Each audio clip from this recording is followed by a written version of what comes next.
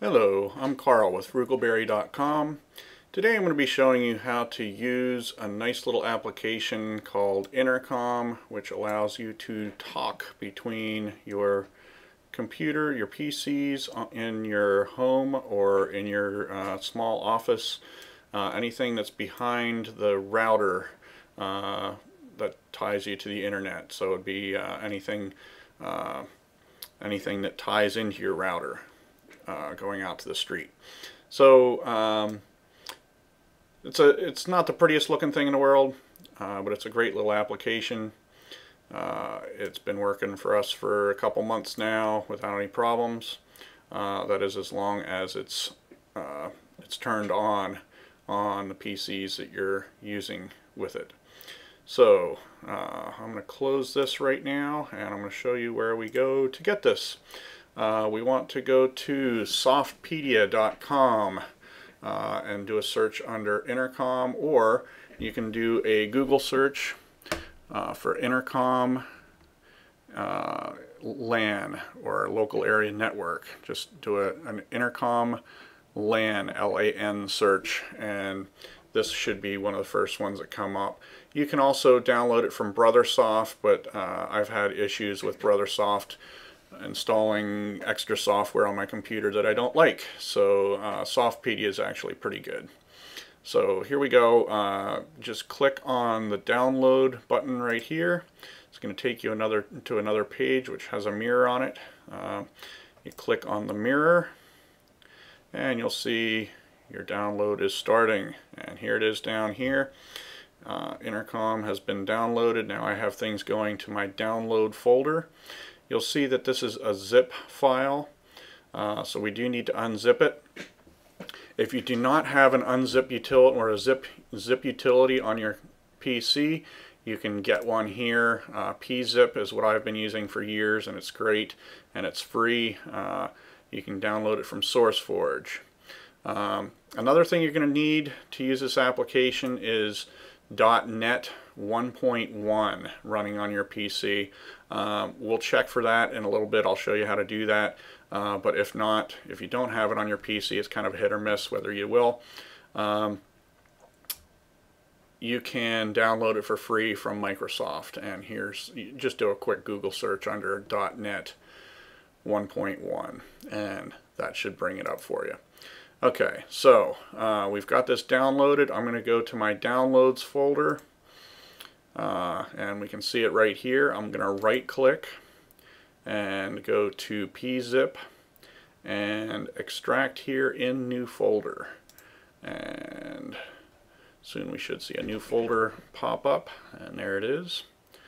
Okay, so we've got our zipped file here.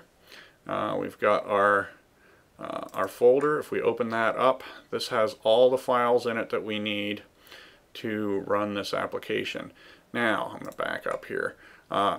What I would do is take this and right click, and you can either cut or copy. We'll just copy right now, and I would put it directly into your C drive. That's the easiest place to do it. Now I've already done that. So I'm just going to go right to there. As you can see right here, C Intercom is the name of the file that I've got it in. Here's all the files that came with. The first thing you want to do is click on this one here, netcheck.exe, and this is going to check to make sure that you have that .NET program on your computer. And it says OK, .NET version 1.1 is installed. Okay, so I'm good. It's actually about half of the computers that I've put this on have it, the other half don't. It's an older version of .NET, but this application needs it in order to run. So like I say, if you don't have it, you can go to Microsoft and download it for free and install it. So I'm going to click OK. We're good there. The next thing we want to do is come to config.exe, and I'm going to double click that. Now what this does is it actually builds this file here for you. I've actually got it in here, so I'm not going to do it, but I'm going to explain it. This will just keep this port number at 3000. Chances are you're not going to have a conflict with that. But you click OK, and it's going to create this file here for you, and I'll show you exactly what that is. Click OK, and 10 seconds later, this box will go away, and you'll see this in here. So I'm going to close that right now since I already have it on here. And I'm going to right-click this and open with Notepad so we can see what's in there. Okay, so we've got our different computers. We've got 5 computers in the house, and it shows you these are just the settings for the different computers so that the intercom can talk to them correctly. Okay, so I'm going to close that. Once we have that set up, let's see, yeah, let's downsize that. Okay, once we have that set up, this is the actual application right here. And we should be ready to go at this point. Now the only other thing, you're going to have your firewall program is going to say, hey, you gotta approve this. So when I double click, we're going to see Windows Firewall come up here. And here it is, sure enough. You want to allow private networks. You don't want to allow public networks. There's no reason why it should need to go anything outside of your house or business. And we're going to click Allow Access. And now that's saved. So you should never have to do that again. I actually removed that from my firewall so that we could do this for this video. So now you've got your intercom application running. I'm going to close this. You know what? No, I'm going to keep that open for a minute. Okay, so here's our intercom. Now we can click on S here, and this will select which of the computers you want to talk to. If I wanted to talk to, let's say I wanted to, this is our laptop here. I'm going to click Select here. And now when I press the button, I'm going to be talking to the laptop upstairs. Now you can also click on this button here, or click the L, and that means that this button is going to be pressed all the time. You'll see this turn red. This button will be pressed all the time until you click that again and change it back to black. So right now we're not live. If I press this button, I would be talking to the laptop, and I'm just not going to do that right now because there's no point. Alright, so let's see here. Went through that.